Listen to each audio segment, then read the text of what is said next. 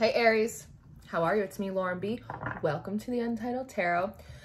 As always, Aries, these readings are timeless, my love. So when you get here is when you get here, past, present, or future. And there will be an extended to this reading. The link for that's going to be in the description box below. I feel like you're going to have an interesting read, Aries. I'm not going to lie to you. One, you want the Mystical Shaman Oracle deck. So that already tells me that you're in an interesting energy. It is a Virgo full moon the day that I'm filming this. So that is very interesting.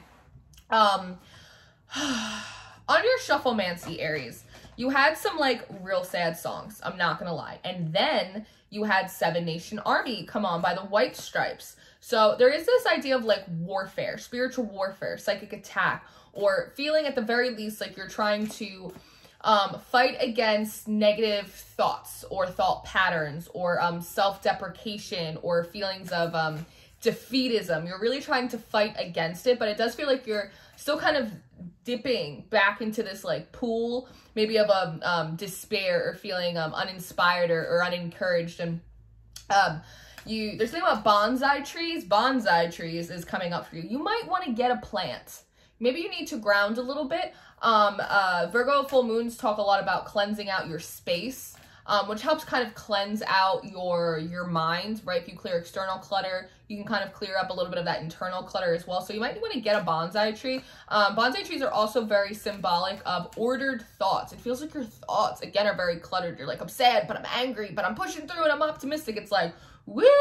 It's like all over the place a little bit. So that might be something you want to get, but, okay, don't throw cards at me. Don't do that. But it's something about really ordering your thoughts.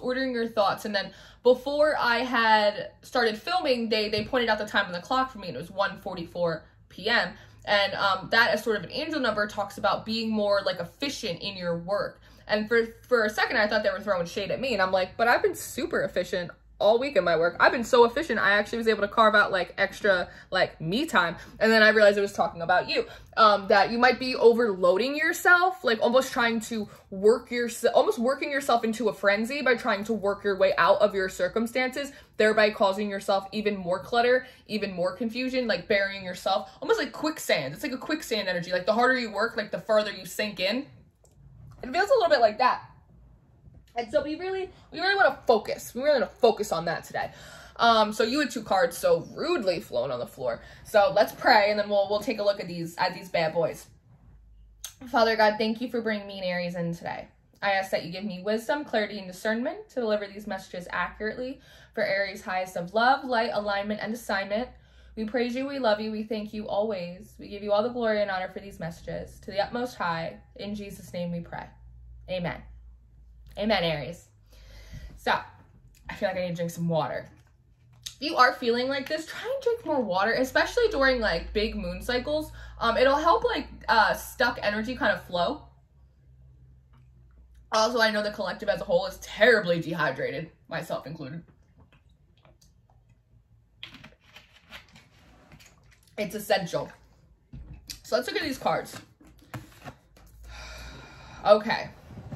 All right, I'm gonna get cozy, Aries, because we gotta break some stuff down. Okay, so the first card that you have out is the Rainbow. It's card number 41, and that breaks down to a 5. The thing that is interesting that it came out in reverse, and I never take these cards in reverse, but the rainbow frequency is the highest of consciousness. It's the highest of frequencies that you can write on. It's directly connected to the Christos, the Christ consciousness, right? Pure freedom, love, empathy, compassion, potential, like all of the good stuff that God has for us. And again, it's this feeling of like, you can't, like it's on the board, right? It's like you can touch it, but then you slip back in. You can touch it and then you slip back in. It's like, I can see it, but I can't like believe it enough. And so I'm just dipping back into this energy. And 41, that breaks down to a 5. It's the change, right? That there might be like a lot of things like changing in your environment, or it feels like inside of you. Again, that's part of these cluttered thoughts, is that it's almost as though your perspectives and your feelings and everything are being kind of shaken loose in you like a wheat from the tare, right? So almost as though, so that way they can be purged out. Anything that needs to be like, get out of you, it's almost like it's been so stuck, it's been so dense, it's been so ingrained in you, some of these mindsets, some of these beliefs, some of these emotions hidden deep down in the recesses of your spirit, that it's almost the idea that God had to like come in and like shake them loose, some of them, so that way they actually could be purged, right? It's that kind of thing. And perhaps sitting in this emotional process is allowing that loosening to be happening, and that's kind of cluttering up some of your thoughts, because it's like thoughts of the future and being positive and optimistic and your potential are coming into conflict with all of the realizations of things that happened in the past and all these revelations that you're having about maybe how you co-contributed to some of your own toxicity or situations in the past, right? But they're almost showing me of like a pot, when like you burn something in a pot or a pan, and then you have to soak it in a sink, right? Because that water, letting the water sit, it loosens up the things that are burnt, things that are no good anymore, things that are stuck. So that way the soap can come in and it can cleanse it, and you can put something new, cook something new up for yourself. But there is a change in that. There is an alchemization, and that usually comes through conflict. That usually comes through friction, right? It's like when you're in a plane and it starts at ground level, right? And then it starts to ascend. And as it does that, the plane kind of shakes a little bit because of the acceleration, because of the altitude. Thank you, the altitude of it, right? You hit a little bit of turbulence and it's uncomfortable, right? It's like your head hurts a little bit, your ears start to pop. It's that kind of energy. And so that's part of this like internal discomfort that it seems like you're feeling. And so the way that everyone's trying to be a Capricorn this week. So the way you're trying to work through it is by trying to keep yourself busy and almost like overload your plate. Almost thinking like the harder you work, the further you'll get through and past this energy, when in reality, it's actually to be more like the arrow and pull it back a little bit, take some things off of your plate, because it's just adding to the discomfort. It's adding to the stress. It's almost like burying it deeper and deeper. It's like putting more things in the pot instead of letting what's already burnt kind of come up. If that makes any sense, you're compressing it more, trying to work through it that way, as opposed to taking some things off of your plate, getting back down to really focusing, not harboring stuff from the past, feeling stuck in the past, mourning over it. Also not being so far into the future that you forget to be present in the moment, right? To look at what's happening inside of you. What am I feeling? Why am I feeling like this? Why do I feel like shit? Why am I sad? And then a half hour later, I feel angry. And then I feel hopeful. It's like, why am I going through these waves? Where are they coming from? How do I process these emotions? How do I make sense of them intuitively with my logical mind in conjunction, right? So that way I can make sense of them and then purge them. I can't figure out where I need healing, right? Some of this Chiron energy, whatever. It's been coming through a lot this week, right? A lot of these inner child woundings, and how they've been replaying for everyone in the collective. Because again, Virgo, full moon in Virgo's really detail oriented. It's like that routine. It's the receipts. It's where does this come from? Where was the original purchase of this trauma, of this wounding? And for most of us, it comes through our childhood, right? And then it replays in different places, in different faces as we go on throughout our lives. Which is why it's like, I know God loves me. It's like, I know that I have a lot of potential. I know that I have a real future. I know that there can be real love and success and purpose in my life. But every time I like get like a little taste of it, it falls through my hands, because you're not recognizing, right? I'm not recognizing, like speaking first person as you, that there's all this dense energy at the bottom, right? It looks like stuff that's burnt at the bottom of the pan that it needs to kind of be shooken up. It needs to come up to the surface, so that way it can be healed. It can be brushed away. It can be cleaned, resurfaced, right? That's part of this orderly thoughts thing, that your thoughts aren't going to get more orderly the more you put on your plate. The busier you keep yourself, you're just going to find new things, more things to do, to come in conflict with the stuff that you're already not doing, addressing, or processing. Does that make sense? I hope that makes sense to you.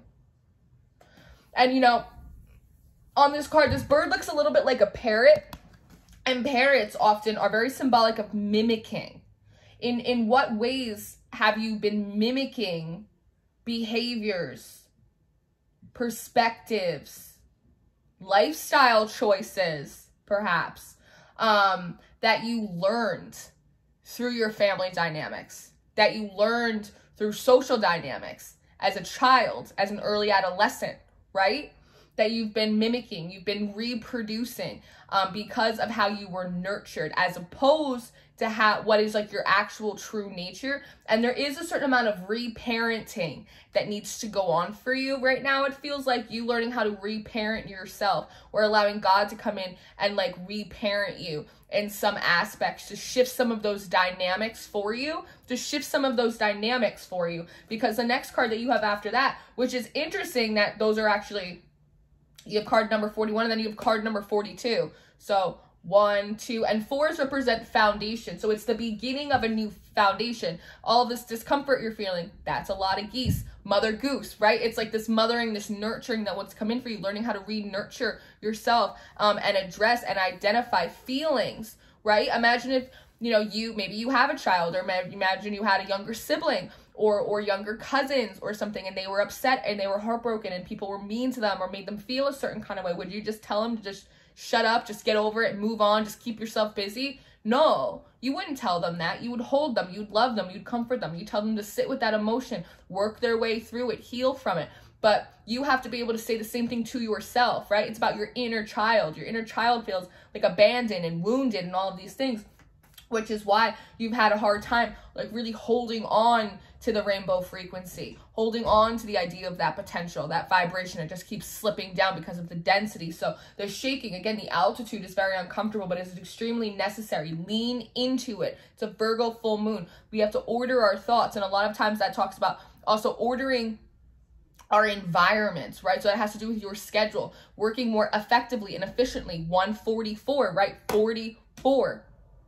A lot of times it's about working smarter, not harder. That's something I had to learn a little bit this week with my schedule as well. And it's a good full moon for like cleaning your space, right? You could have a lot of stuff in your space that is really energetically kind of jamming you up as well. And I've mentioned this a billion times, and I'm going to mention it again to you, Aries. You're probably gonna have 3 cards in your whole read. That if you have anything, because there were those sad songs on your supplements, if you have anything in your environment that was given to you, gifted to you, left at your place from someone that you don't talk to anymore, or someone that, and I don't mean like a close family member that passed on, I don't mean that, but from like an old lover or an old partner or an old friend that you still have unresolved feelings about. Maybe there's some bad blood there. Maybe their energy is still attached to it. You need to purge it out. Take this full moon as like a spring cleaning, like get out of jail free card. If anyone gives you a problem, bring them to me. I'll write you a note. If there's anything in your environment, your girlfriend left a hoodie at your house. She left something there. Your ex, he left his sweatpants. You like to wear them when you're on your period. Screw it. Take them, throw them out. Their energy is still attached to it. It's clogging up your space. If, again, do your laundry, clean out some of your clothes, junk drawers, like all of that stuff, it will help. And again, bringing in some plants, like new life. And the thing that's beautiful about plants, and this is how they taught me how to really try and work more on my feminine energy, because I personally sit in a lot of masculine energy, which most Aries do as well, because you are represented by the divine masculine energy, which is the Emperor, is get plants, because it teaches you how to take care of something. It teaches you how to nurture something, right? Which is a good way, in a very simple and wholesome way, to teach you how to nurture, mother, parent, love, and care for yourself, right? Just as God is trying to do for you. And it also creates a small amount of routine and structure, so that way you can, again, work efficiently, more effectively. And it also helps clear the oxygen in your space and in your area. It is like actual life. There's real life here growing, right? So it's just something, they're just bringing it in so strongly for me, so I'm just doing it. But again, 4s represent foundation. You're shaking out the old so you can create new foundations on solid footing. And 1 is brand new, and then 2 is balance. So it's being shooken up so you can have a new foundation that can begin to be established, moving forward into a foundation that is balanced, more cohesive, more harmonious than the old foundations in relationships, in your environment, in your career, in the way you treat yourself, were in the past. Because this card is the Rainmaker, exactly like what I was saying before, right? It's that cleansing energy. Rain represents cleansing, soothing. It's like an emotional balm. It's like the water, right, that we put into that pot to kind of release it. And then we take new fresh water and then we clean it out so it can be used for something new, a new meal, something that will nourish you, your body, your mind, your soul. Virgo, 6th house, health, right? This is about also establishing healthier mindsets. This is through orderly thoughts, healthier schedules, work-life balance, spiritual practical balance, healthier relationships with yourself, with other people as well. And the way that they really want it to happen for you is they want it to be almost like ballet. There's like a flow. Do you see how there's a flow happening between her? And it's almost like there's this little burst of water between her two hands as well.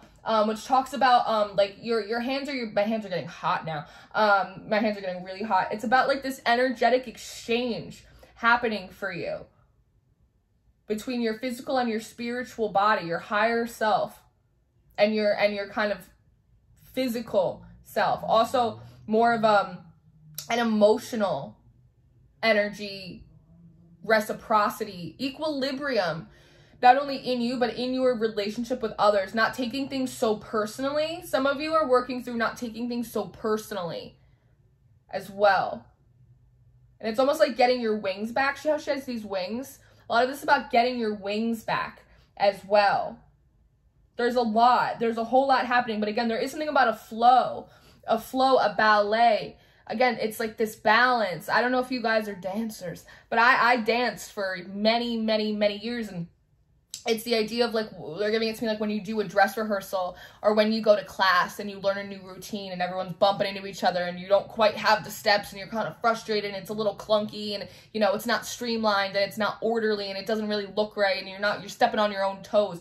But eventually, right, repetition, schedule, and the way that you learn a routine, they don't just throw it all at you all at once. They'll show it to you all at once, right? Like kind of here's the big picture, guys. And then they break it down step by step by step, so you understand the routine in an orderly way. So as you learn it, it becomes streamlined, right? They don't overwhelm you all at once. They give you the first part and then the next part and then the next part. It's this pacing energy. They don't just bury you under the choreography. It's this pacing. So by the end, you've hit a flow, you've hit a rhythm, you understand each mechanism, the foundation of the number, the beats, the tempos, the footwork, how it works with other people that are also in the choreography, in the number, in the act with you, right? This is a lot of, I talk about how like the cosmic stage, right? This is a lot about going back to dress rehearsal for a brand new show for you, Aries. That seems to really be what's happening. And a lot of this is cleansing out the other acts, the other shows that perhaps you were not picked for, or perhaps where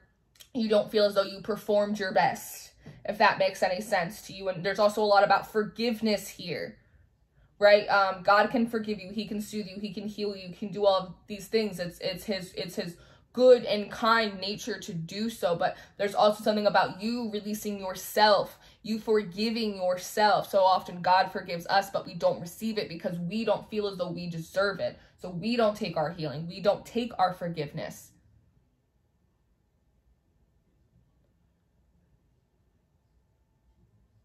They really want you to get a plant.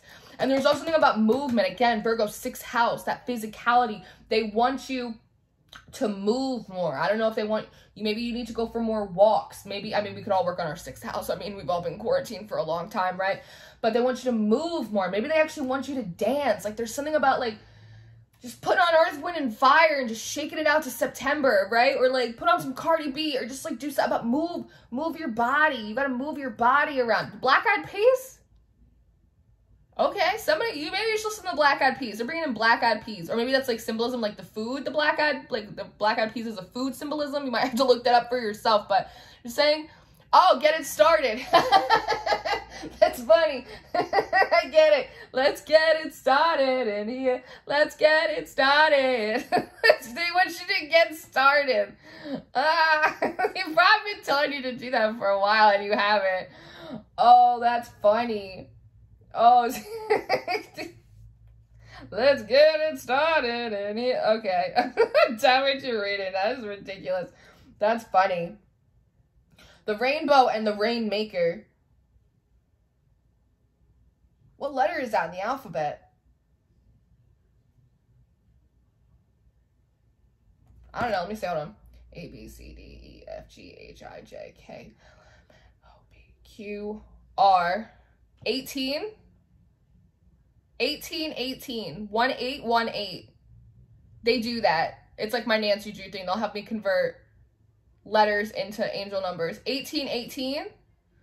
So you might want to look up 144. Well, I already told you what it is, but, you know, for yourself. Look up the symbolism behind Black Eyed Peas, because that still feels important. Also, get started. And dance. Maybe get a bonsai tree. And look up 1818 as an angel number. 1818. That's gonna be your homework on top of cleaning your room. 2-card spread, Aries. Look at that. A girl who can do both. So, I'm gonna leave it here. I'm gonna go over the Patreon and I'm gonna keep pulling cards for you because I want to refine this more, especially because you had 2 cards. Again, it's gonna feel like night and day. It's gonna feel like night and day. I digress. Focus. So yeah, I'm gonna go on the Patreon. I'm gonna keep pulling cards for you, Aries, to see how else we can best help you work through these energies. Let me know how you guys are doing with the full moon energies. Let me know if you are gonna implement anything new. Let me know what you're doing. I love you guys. I like to keep up with you to make sure you're doing all right. So if you're interested in your extended reading or any of the monthly readings coming up in March, the link for the Patreon will be in the description box, along with all my social media links, Instagram, TikTok, Twitter, all that good stuff. All the decks that I use on the channel. This is the Mystical Shaman Oracle. And my email for personal readings in case you're interested in a personal reading for March. And Aries, I love you. I hope you have a wonderful full moon. I hope you get it started. And I hope you're doing good. As always, stay prayed up, stay blessed, stay sweet, and I will see you next time. Goodbye.